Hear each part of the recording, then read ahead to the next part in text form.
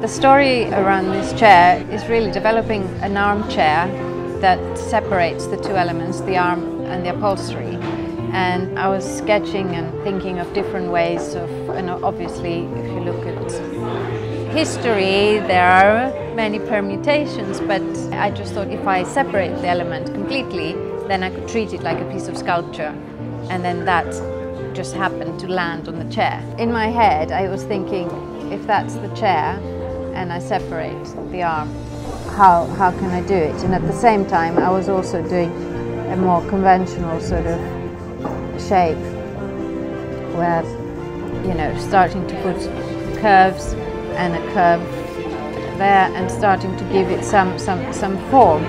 And then as I was doing somewhere between the two, you know, conventionally the arm would go there and it would go to the leg and so on and so forth. And as I was doing that, I sort of figured, well, what if I keep the lines really simple for the upholstery, and then just all the curve and all the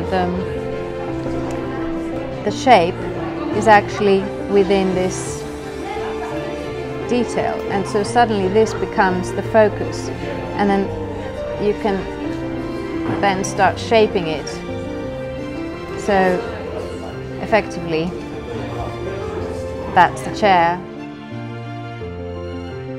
I'm Katerina Zachariades and I'm a Design Director at Morgan.